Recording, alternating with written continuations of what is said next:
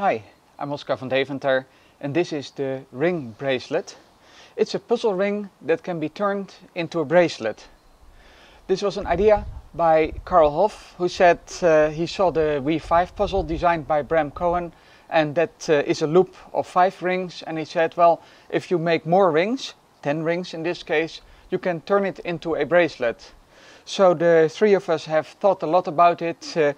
Bram Cohen decided what should be the order of the rings for the weave, and I designed the weave pattern that has a left part and a right part, and I hope you can see the weave pattern, and the weave pattern also has a backside that you can see here.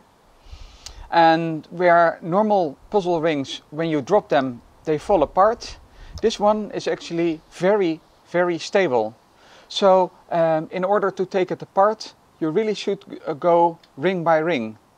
The first ring that goes out is actually the third ring in line.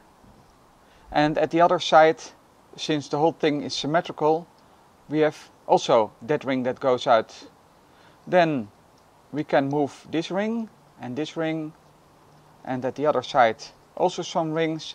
And even now it looks quite stable, and it's only until you get the last rings apart that the whole thing disassembles.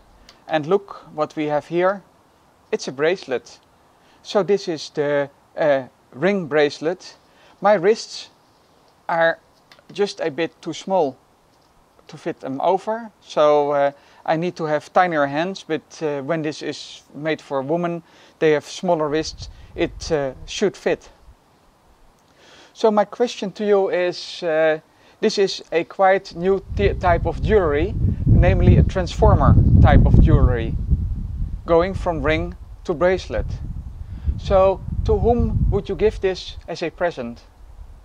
Thank you for watching.